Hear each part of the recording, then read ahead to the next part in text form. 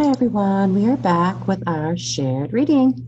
This is a non-fiction, which means it is it's true. It's not like a little fiction story.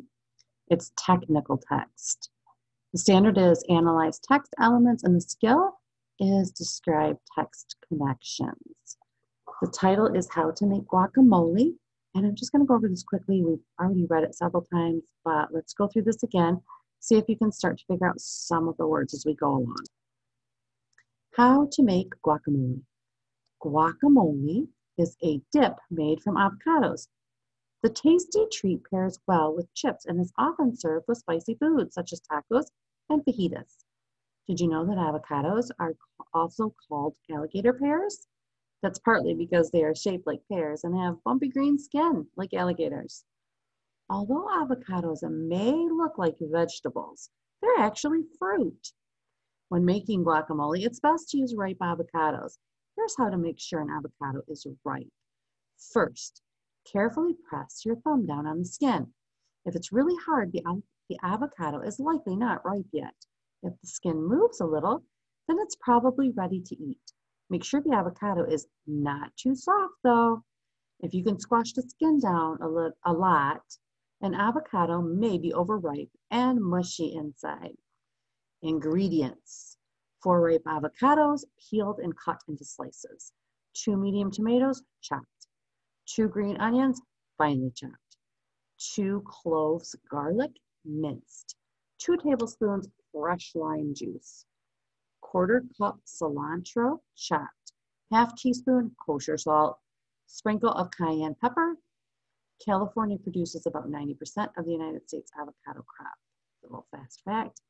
Safety note, big letters, that means take note. Some of the ingredients have to be cut with a knife. You should never touch a sharp knife or cut anything or cut things by yourself. Ask an adult for help. Directions. Now it's important to follow these directions in order, right? They're numbered. Number 1, put the cut avocados in a bowl. Mash them with a fork, but don't make them too mushy. They should be a little chunky. Number 2, add the 2 tablespoons of lime juice and sprinkle on the salt. Lime juice helps keep the dip from turning brown. Number 3, add the green onions, tomatoes, minced garlic, and cilantro. It's a list. Remember, our comma rules in here. It's a list of ingredients: green onions, comma, tomatoes, comma, minced garlic, comma, and cilantro. Number 4, sprinkle on the cayenne pepper and stir the guacamole. Number 5, serve right away with tortilla or pita chips. Enjoy. Chips and guacamole is a popular snack served at many parties. Okay, so let's take a look at how to make guacamole. I technically should have read these first, right? So that when I reread the recipe to you, you would have had these in your mind so you would know what you were looking for. What you can do is listen to me read these. You could pause the video and then go back and listen again if you'd like. Number 1, complete the sequence chart on page 177, that's here, to retell the steps of the recipe in the correct order. And then number 2 says, which step of the recipe comes first?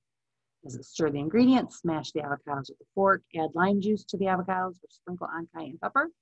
Number 3, which of the following should be chopped before you add them to the dip? Pears, peppers, tomatoes, garlic cloves.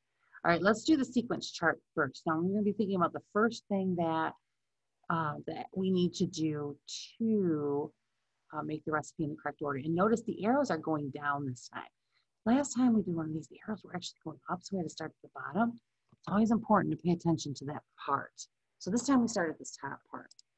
First thing we're going to do is put the avocados in a bowl and mash them with a fork. The next thing, add some lime juice, sprinkle on the salt, add green onions, tomatoes, garlic, and cilantro, sprinkle the cayenne pepper. And the final thing is stir the guacamole, serve the dip with chips, and enjoy.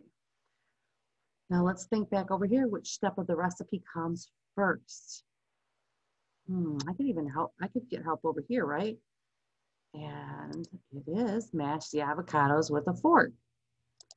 And then this following one, it was you should chop your tomatoes before you add them to the dip. Okay, let's take a look over here. This one says, why do you think the author says to serve the dip right away? And number 5 is, what is one way to tell if an avocado is ripe? So you can pause the video here. You can go back to the beginning and re-listen, or if you think you know, you could write it down. The author says to serve the dip right away so it will stay fresh and taste better. If the dip sits out too long, it might get mushy and not taste as good. And then what is one way to tell if an avocado is ripe? One way to tell if an avocado is ripe is to use your thumb to press down on the avocado skin. If the skin gives way a little bit, that means if it pushes in a little bit, then the avocado is probably ripe. If the skin is really hard, then the avocado is likely not ripe. If the skin is too squishy, the avocado is probably overripe.